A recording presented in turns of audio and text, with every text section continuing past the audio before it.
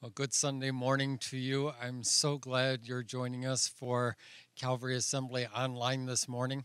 And by the way, I love that song about God doing it again. I know there are things that we want to see happen right now. We believe He's at work and that we will see those things soon. I also want to wish all the moms today a very happy Mother's Day. And I imagine this is not quite how you thought this day would turn out, or you might not have certain options. Maybe you were planning on going to a special place. I'm just praying that where you are today will become a special place for you. And I also, for those who wish you were a mom, or maybe you've lost your mom, or maybe there's some distance between you and your mom, I just am praying for you today that God will instill fresh hope and strength to get through this day. So glad that you're with us today. This morning we're continuing the series on the parables of Jesus. These are short stories that Jesus taught and told in order to help us understand God and His kingdom. And so today we're going to talk about the story of the tiny seed, and not surprising, it's a really short story. It's actually only 2 verses long. So we're going to look in Matthew chapter 13, beginning in verse 31. It said, He told them another parable. The kingdom of heaven is like a mustard seed, which a man took and planted in his field. And though it is the smallest of all seeds, yet when it grows, it is the largest of garden plants and becomes a tree, so that the birds come and perch in its branches. A season like the one we're in can stretch us and stress us in ways that we're not really prepared for. And we can feel, at least get to the place where we feel like we're tempted to give up on some things. So it's a question that I want to ask you this morning. What's something that you are tempted to give up on? Maybe for some people it's a marriage. Things were wonderful. There's been a trajectory that's not great. Maybe this increased time of stress has made things all the more difficult. And you're wondering if this thing can go the distance. Or maybe you're giving up on having a friend.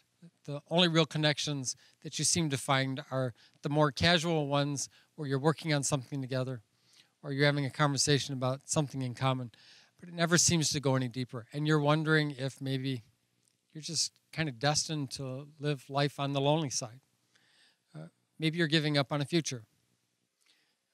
You keep trying and trying different things, and you always wind up with the same results. And that can be incredibly discouraging, and you just wonder, maybe I should just give up on hoping anything will ever be different. And then there's the temptation to give up on yourself. And I think of all the things, that's the biggest one. It's the one that we don't notice very much, but everyone around us will. And so this morning I would like to talk to you about a story that Jesus told that actually encourages us not to give up. At the time when we feel like maybe I can't go on anymore, Jesus wants us to know that we don't have to give up. So there were some followers of Jesus, and they were a little bit discouraged. They loved the teaching of Jesus, but nothing seemed to be changing around them. There were political systems. They were living in a country that was occupied by Rome, and nothing seemed to be changed. They still had to pay outrageous taxes. They still had military marching in their streets. They still had problems that they had to contend with. Nothing was seeming to get better. People showed up and listened to Jesus. Nothing was changing. And then there were religious systems. And religious systems seemed to be stacked against people too. They seemed to be taken advantage of in some situations and looked down on in other situations. Only a few people were considered good enough. And so they were frustrated. Good teaching, no difference. That'll always be a source of frustration in our life. The thing that I want you to see this morning is that things can get bad in a hurry. Things can get bad in a hurry, but it usually takes time for things to get better. Let me say that again. Things can get bad in a hurry, but it usually takes time for things to get better. So while we're trying to be patient and we're tempted to give up, we can make an assumption. And the assumption is that things would get better faster if I had more faith, if my faith were stronger, if my faith were larger. And this misunderstanding of faith can generate a lot of self-doubt. And if you think coronavirus is contagious, you should see what self-doubt does. It's unbelievable how contagious it is and how much damage it does to us. Self-doubt and the temptation to give up. These are the reasons that Jesus tells us the story of the tiny seed. And there's 3 takeaways that I want us to see in this very short story about a tiny seed. And the first thing is this: great things usually begin as small things. Great things usually begin as small things. Like, for example, today is Mother's Day, and no one was born into this world as a full-grown adult. They come in as pretty small infants, and so great things usually begin as small things. Remember, the stories that Jesus teach us and the stories that he tells are designed to inform us and give us insight into God and how his kingdom works. And so what he tells us is God is in the business of planting small, tiny seeds in you. And there's a purpose, because he wants to show others what he can do. If you look at much of Scripture, you see this as an example. A tiny baby was born in Bethlehem, which was a tiny town. And what we begin to discover is that something happened out of all of that tininess that would transform lives and impact the world. There would be a single cross and a sealed tomb. It doesn't look like much from a view of far away. And yet, that cross and that tomb have had an impact that's very hard to calculate in our world. There were a small group of followers who would huddle around Jesus and listen to the words that he said and tried to be obedient to the commands that he gave. And it's hard to imagine when they were just sitting around and having a quiet conversation late into the evening that much would come out of that. And yet out of those small groups and those small conversations, a church was birthed. And it exploded all through our world. A small thing actually can have a lot of potential. And that's what Jesus wants us to see. So great things usually begin as small things. Second takeaway from this story I'd like you to see is that it is the object of our faith, not the size of our faith, that makes a difference. Let me say that again. It's the object of our faith, not the size of our faith, that makes the difference. See, sometimes our faith really isn't in God. Our faith is in ourselves. We think we have the talents or the strength or the tenacity or the abilities in order to get something done. And I don't want to diminish or demean anything of your capacity. But the simple truth is we will all face situations that will be bigger than we are. And in those moments, we will be tempted to give up. Our faith cannot be in ourselves. Our faith cannot be in our faith. Sometimes people think if my faith were bigger, if my faith were better, then more would happen. It's not the size of your faith that makes the difference.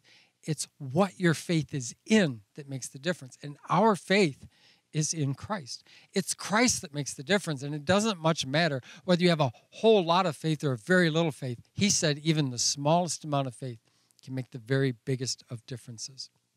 In fact, when you look at ministries in our world, every single ministry that is making a huge difference in our world actually started small.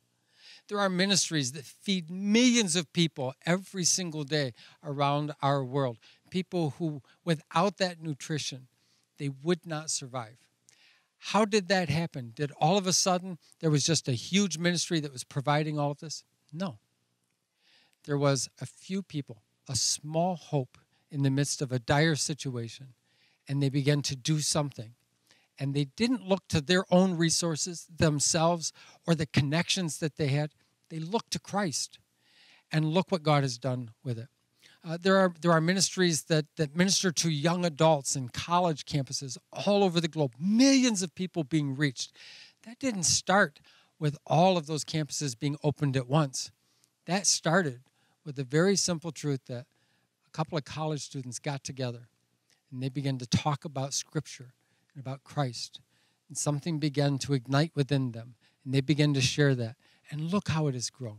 It's unbelievable how God has grown those things.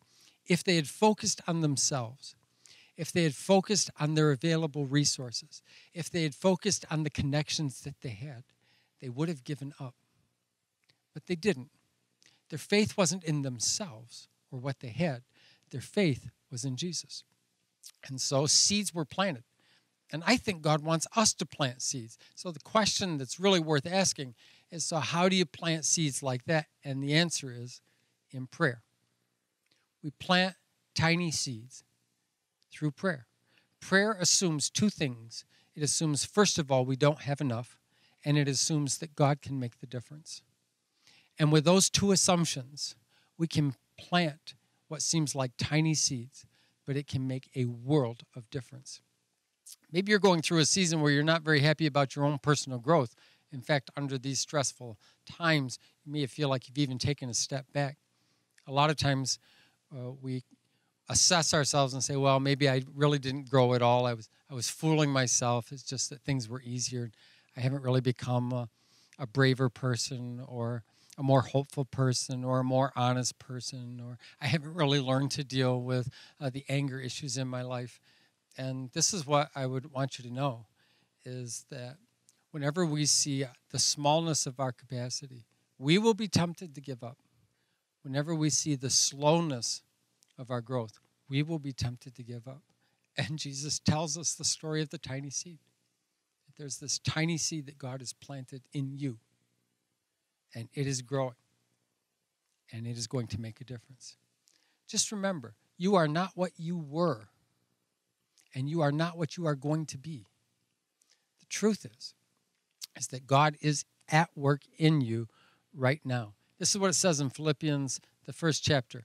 Being confident of this, he who began a good work in you will carry it on to completion until the day of Christ Jesus. What God began in you might seem like a small thing, like the smallest of hopes, the smallest of dreams, the smallest of visions, and yet God can use that to do the most incredible things. God begins with small. God is not finished. That's the takeaway.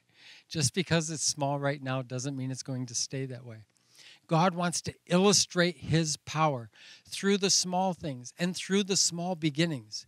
If we came at everything with already finished products, all we would do is just take credit for that. But when we begin with small things, small hopes, small prayers, small dreams, small resources, and we watch what God grows through it, then we have to give God credit for it. Now, I know you're not perfect, and you should know God is not surprised. God is not waiting until we are perfect, until we are complete, in order to do a significant work in our lives and through our lives. The third takeaway from this story is God's growth in you is attractive to those who are about to give up. God's growth in you is attractive to those who are about to give up. We're surrounded by discouraged people. We can't always tell. We've become very good at hiding certain things. And we can have people all around us. They're ready to throw in the towel. They're ready to give up. And what they need is a branch to land on. Something where they can find some footing and some shade. And that's the story of the tiny seed. This tiny little mustard seed winds up becoming the largest of garden plants. And it's so significant that birds will not only land on its branches, but they'll actually build nests in it. God wants us to know that the growth that he is doing in us is actually attractive to the people who are discouraged. And there's lots of those right now. Now here's the challenge. We can start feeling responsible for that. We can start being worried. I don't want to be responsible for other people who are discouraged and whether they give up or not. And this is what I want you to remember. The same God that planted a tiny seed in you will plant a tiny seed in them. Having a place to land, a conversation that feels safe, a small, quiet prayer these are the seeds that can make all the difference. You're not responsible for all God is going to do in their life, but you can be a place where they can land for a moment and find some kind of refuge. So I'd like to just take a moment and pray with you today. If you are thinking about just giving up, backing away, walking away, I would like to encourage you. Find a quiet time with God. Pray the best prayer you can. And I know you might think it's not good enough. Our faith is not in ourselves. Our faith is not in our faith. Our faith is not in our language or the sound of our prayers or whether someone else approves of them. Our faith is in the one who, when he hears our voice, he responds every time. So, Father, we look to you today. We're stretched. We're stressed. We're not sure how some things are going to turn out. And when we try to see that far into the future, things might look a little dark and a little bleak to us. Would you help us? Rather than looking to the future based on our abilities, would you help us receive even the tiniest seed of faith that you want to plant into our heart today? It doesn't matter how small it feels to us. It will grow into something significant, so significant that it will actually be a source of encouragement to others. We thank you for doing that.